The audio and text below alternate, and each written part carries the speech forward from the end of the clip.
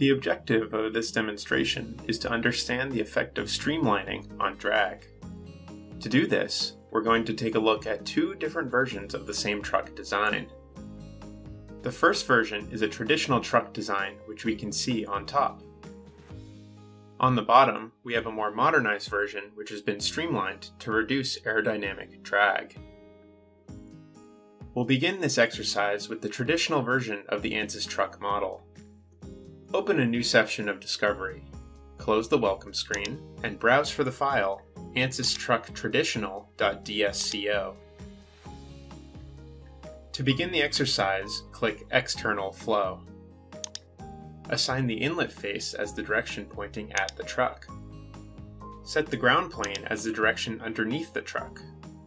The enclosure is then created around the truck. Let's now set up the simulation physics. The default fluid for the simulation is water. Edit the fluid used in the simulation to air.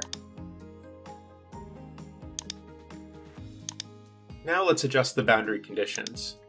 Set the flow inlet velocity to 25 meters per second. Keep the flow outlet pressure set to 0. We can now hide the enclosure. Start the simulation by clicking the Solve button. The streamlines are shown by default as the simulation starts. Deactivate the streamlines and activate the contours. Set the contours to display static pressure and make sure the location is set to all faces and surface display priority is set to inner. Go to the model tree and hide the truck assembly. Once the simulation is complete, we can take a look at the results a little more closely. We know the simulation is complete when the hexagon is fully green. Reorient the model to show the front of the truck. This display style is showing us something interesting. The highest pressure areas are on the front of the truck, as we'd expect. Rotate the model. Return to the contours display legend and set the quantity to display velocity. Make sure the location is set to all faces and the surface display priority set to outer. Unhide the truck assembly from the model tree. Activate the cut plane and reorient the model. If necessary, adjust the position of the cut plane.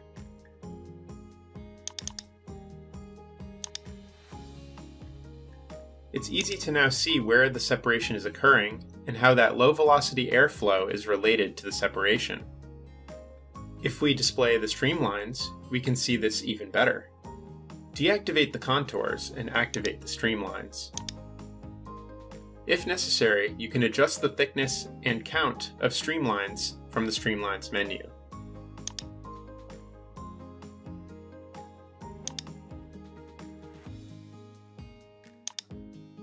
Let's zoom out a little bit until we can see the emitter.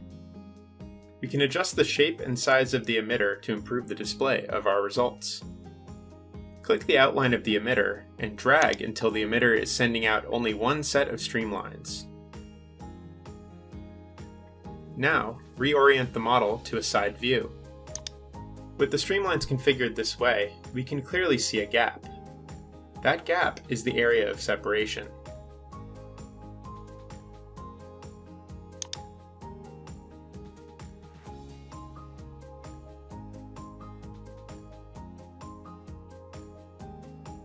To close the file, click File, Open. Here you can choose to retain or avoid saving any changes. Then browse for the file, ansystruckstreamlined.dsco. In the second part of this exercise, we're going to examine the streamlined version of the Ansys truck. Before we define our simulation, let's take a moment to review the changes that have been made. At the front of the truck, a fairing has been added to improve the airflow over the cabin and the front of the trailer. Underneath the trailer, some flaps have been added to improve the airflow around the wheels. And at the back of the trailer, panels have been added to improve the airflow as it passes the end of the trailer. Maybe some of you have already seen a truck like this out on the roads. Now that we've taken a look at all the changes, click External Flow. Assign the inlet face as the direction pointing at the truck. Set the ground plane as the direction underneath the truck. The enclosure is then created around the truck. Let's now set up the simulation physics.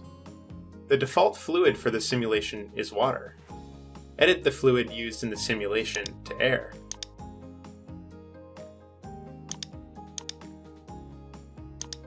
Now let's adjust the boundary conditions. Set the flow inlet velocity to 25 meters per second, and keep the flow outlet pressure set to 0. We can now hide the enclosure. Start the simulation by clicking the Solve button. The streamlines are shown by default as the simulation starts. It's easy to see that the flow over the cabin of the truck is much smoother. Let's return to the pressure results to see the pressure on the front of the truck. Deactivate the streamlines and activate the contours. Set the contours to display static pressure.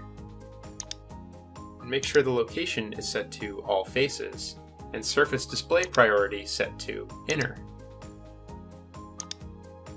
Go to the model tree and hide the truck assembly.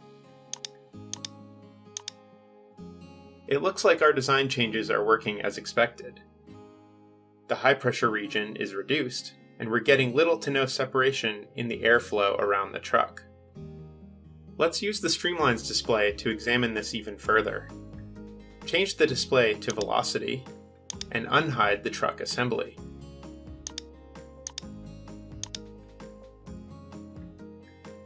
Deactivate the contours and turn on the streamlines.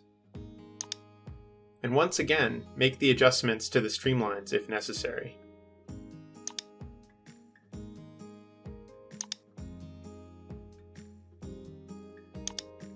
Then, rotate the model and adjust the emitter as we did for the traditional truck model.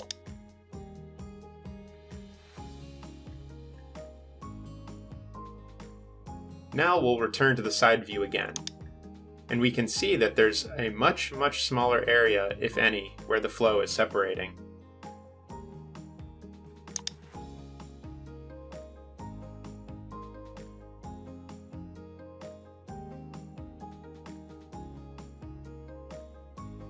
Based on our simulations here in Discovery, it's safe to say that the modifications made to streamline the truck have had the desired effect.